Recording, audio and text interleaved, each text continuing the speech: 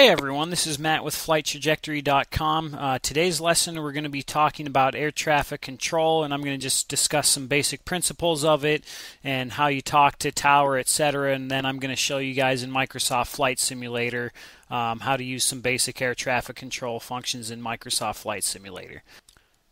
So the general concept that you use when talking to air traffic control is that you basically repeat back everything they said. So think of it as you being a parrot sitting on air traffic control's shoulder. So if air traffic control says taxi to runway 28, you say rock, taxi to runway 28. So that's basically what you're going to do. So whenever air traffic control talks to you, they're going to use either your tail number or your flight number. So all planes in the U.S. have what's called an N number on the tail, and it's basically the registration and identification number for that plane. So for this lesson, we're going to say that our tail number is November 123 Alpha Bravo. So whenever air traffic control talks to us, they're going to use that tail number, November 123 Alpha Bravo. Now, if we were an airline, though, the plane would still have a tail number, but ATC is going to address us by our flight number instead of our tail number. So they'd address us as Delta 1234 or Delta 4351, whatever our flight number happens to be, and they don't use the tail number for airlines. Now, whenever air traffic control talks to you, they're going to start with your tail number and then tell you what to do. And then when you answer air traffic control, you're going to repeat what they told you to do, and then you're going to end it with your tail number. The reason for all this being that we want to make sure that when air traffic control, they're dealing with multiple planes, so if they tell one plane to do something and another plane responds, they want to make sure it was the correct plane that responded and that you understand the instruction. That's why we repeat it back. So that's called reading back the clearances, when you repeat what air traffic control told you. Also, everything in regards to aviation and air traffic control is going to use the phonetic alphabet. Same thing that the military uses instead of using numbers. So we don't say N123AB, it's November 123 Alpha Bravo. So you can always do a Wikipedia or a Google search to find the entire phonetic alphabet, but I'm just going to assume for this lesson that you know it or understand what I'm saying, and we'll move on from here. Here I have a chart of the South Bend, Indiana airport. Let's say that we're sitting at the main ramp in the terminal building down on the bottom of the chart. Let's say that air traffic control, ground control gives us a clearance to taxi to runway 36. What they will say is November 123 Alpha Bravo, taxi to runway 36 via Bravo, November. So you're going to repeat that back, and you will say taxi to runway 36 via Bravo, November 123 Alpha Bravo. So we started with the instruction that air traffic control gave us, and we ended with our tail number. And again, that's just to verify that the correct plane was reading back the correct clearance. So looking at this airport diagram, and I pulled this up from airnav.com. You can get any airport diagram for any airport within the U.S. They might have some for Canada too. I'm not sure about that. Anyways, in the upper left-hand corner, you'll see a bunch of frequencies there. There's a frequency for the ATIS, for the tower, for ground control, and for clearance delivery. So the general sequence of events, the first thing that we're going to do is get the ATIS. And the ATIS is the weather information for that airport.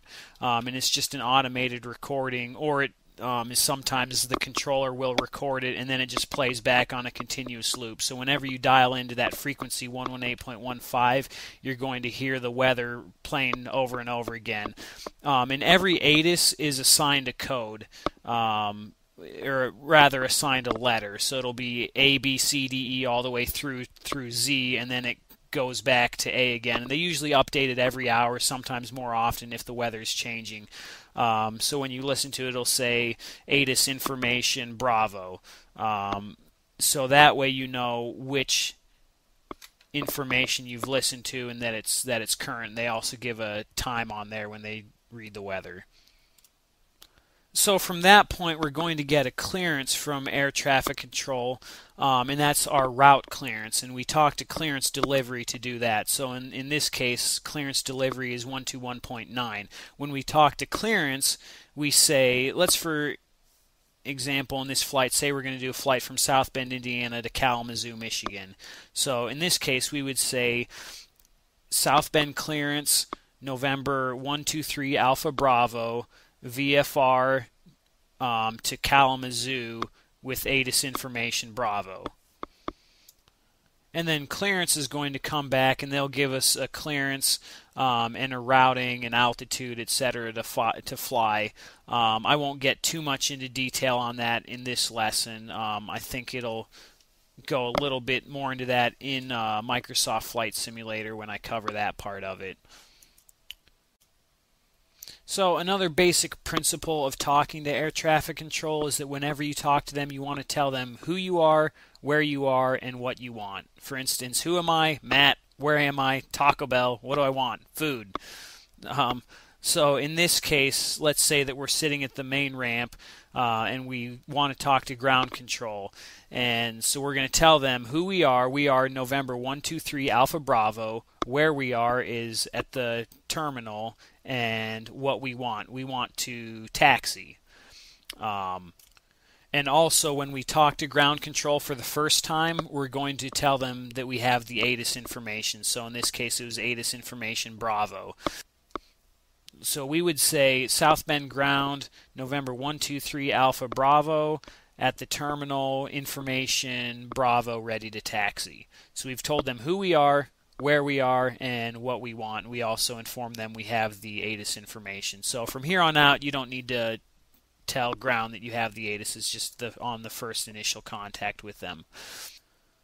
So now the ground controller is going to come back on the radio and tell you November 123 Alpha Bravo, taxi to runway 36 via Bravo, November. And here's where you get to be a parrot on their shoulder, and you're going to say taxi to runway 36 via Bravo, November, November 123 Alpha Bravo. So when we read back the instruction first, and then we read back our tail number at the end to clarify that it's the right plane, reading back the right clearance. So usually when we're taxiing, as we get close to the runway, ground control will tell you to contact the tower on whatever frequency. In this case, it's 118.9 is our tower frequency. So as we get there, let's say November 123 Alpha Bravo, contact tower 118.9. So at that point, we switch frequencies. First you got to acknowledge the handoff. So you say contacting tower on 118.9, November 123 Alpha Bravo. And then you switch frequencies. Now, they don't know when you've switched frequencies, so anytime you switch, you have to be the one to make the initial call up. Now, if you forget, often, tower will eventually call you because they're getting impatient, but general concept, anytime you switch a frequency, you're going to have to be the one to initiate because they don't know when you've switched. So we switch over to tower 118.9, and now we contact the tower. And at this point, let's say we're on November 3, and we're holding short of the runway. Okay, another general concept I forgot to mention is that on your initial contact, especially as you're coming into an airport, you want to use your full tail number. So in this case, it's November 123 Alpha Bravo. After that, once air traffic control has acknowledged it, then you can shorten it up to the last three letters. So if let's say we're Cessna 172 and that was our tail number, we can actually call ourselves Cessna 3 Alpha Bravo. So we just use the last three numbers or letters on the tail number. And it just keeps communications a little bit shorter and more concise, so it's not cluttering the radio frequency with too much talk. So we contact tower 118.9, and we're going to call them up first, and we say tower Cessna 3 Alpha Bravo, ready to depart runway 36. And so now tower knows that you're there and you're ready, and if they they can give you several clearances. They can have you line up and wait, which is you're gonna taxi onto the runway, and then you're just gonna hold there and wait for them to give you a takeoff clearance, or they'll clear you right away. So let's just say they clear us right away, and so Tower tells us Cessna 3 Alpha Bravo, runway 36, fly runway heading, cleared for takeoff. So like a good little parrot, you're going to say runway 36, fly runway heading, cleared for takeoff, Cessna 3 Alpha Bravo. And then we go. Now a little bit after we take off, then tower control is going to switch us to departure control. And then departure controls the larger area outside of the airport, and then depending on the length of the flight, we might go to a center control, which is center controls a pretty large geographic area. So it's basically going from small to large. You have ground control, controls all the taxiing going on the ground.